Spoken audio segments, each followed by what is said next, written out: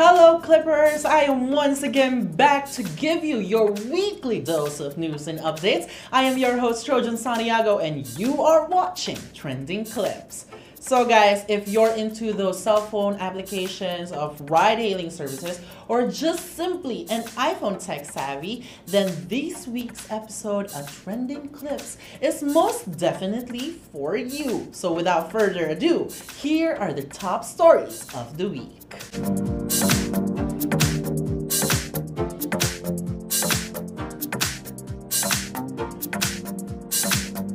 Uber pays 190 million peso fine to lift suspension. Duterte signs law on stiffer fines and penalties under revised penal code. And Apple expected to unveil new iPhone this month. Ride-sharing company Uber Systems Incorporated on Tuesday, August 29, 2017, paid its 190 million peso fine before the Land Transportation Franchising and Regulatory Board, or LTFRB, lift its 1-month suspension. Uber representatives settled the fine Tuesday afternoon at the LTFRB office through a check payment. The transport regulator last week said Uber, which was suspended on August 14, may resume operations if it paid a 190 million peso fine. Aside from the fine, the LTFRB also ordered Uber to pay 19.9 million pesos daily to its partner drivers, which the LTFRB said was based on Uber's own manifestation that they would extend financial assistance to its drivers until its services are restored.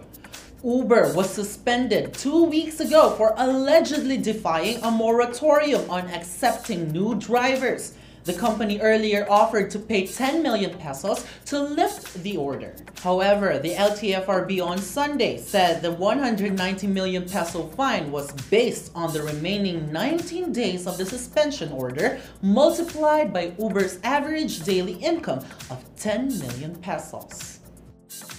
President Rodrigo Duterte on Wednesday signed into law the Republic Act 10951, amending the revised penal code. The new law updates fines provisions under the revised penal code which have been unchanged since it was enacted more than 8 decades ago.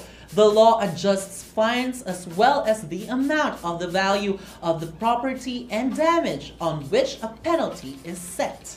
Among the adjustments made were in the identification of penalties as afflictive penalty if it exceeds 1.2 million pesos, correctional penalty if it does not exceed 1.2 million pesos but not less than 40,000 pesos, and light penalty if it be less than 40,000 pesos. The law also adjusts fines imposed on crimes under the revised penal code. For example, the fine for the crime of treason has been adjusted to not more than 400,000 pesos for both Filipino citizens and foreigners residing in the Philippines instead of 20,000 pesos as prescribed under the code.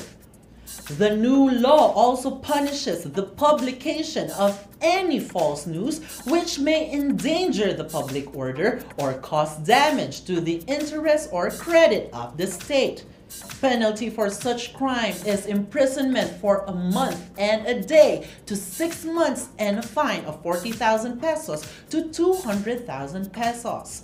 The law's author, Senator Franklin Drilon, earlier said that amending the revised penal code would benefit some 50,000 convicted prisoners who would likely be released or have their sentences reduced.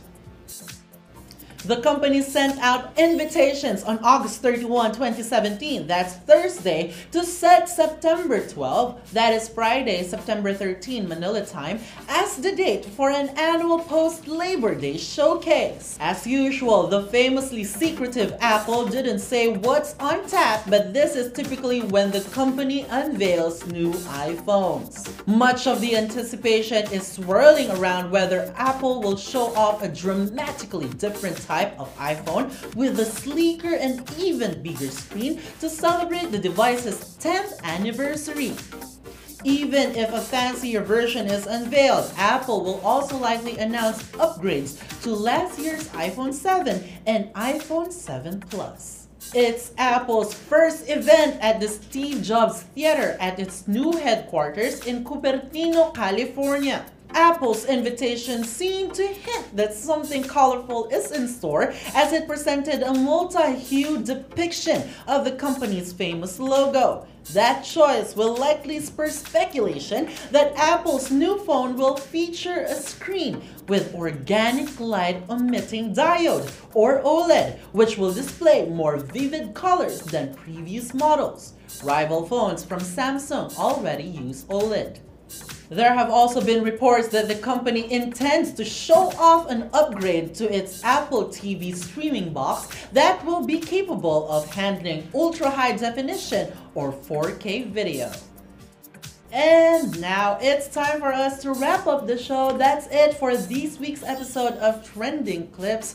But again, before I go, if you personally like this edition of Trending Klipps, I encourage you to follow us on our social media platforms.